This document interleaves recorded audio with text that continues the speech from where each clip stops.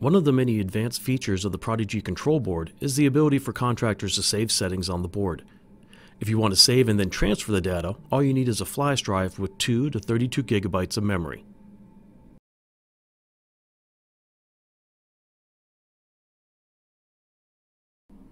To save data to the control board, scroll to the Service option on the main menu, press Select, then choose Report and press Select again.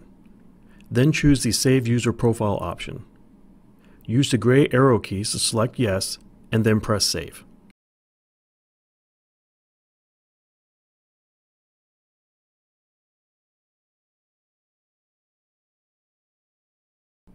Prior to downloading the saved data from the Prodigy board, you'll want to make sure you have enough room on your flash drive. If you are using a new flash drive, insert it into the USB port on your computer and make sure you're able to open the drive. In addition, you may want to create folders for specific units where you'll be keeping each unit's backup data. Please note, the Prodigy board cannot open these files directly, so the USB profile will need to be on the root directory when being used to transfer data to the new unit. First, insert the flash drive into the USB port on the control board.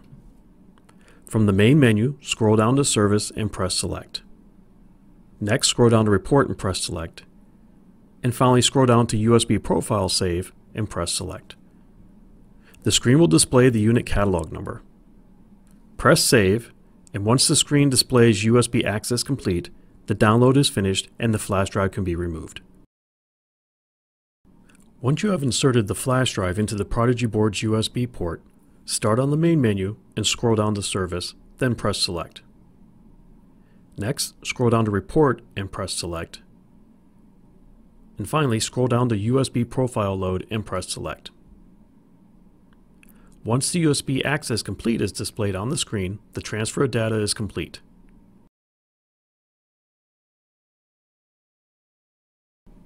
Should you have any additional questions, please contact the Lennox Commercial Technical Support line at 1-800-4-LENNOX.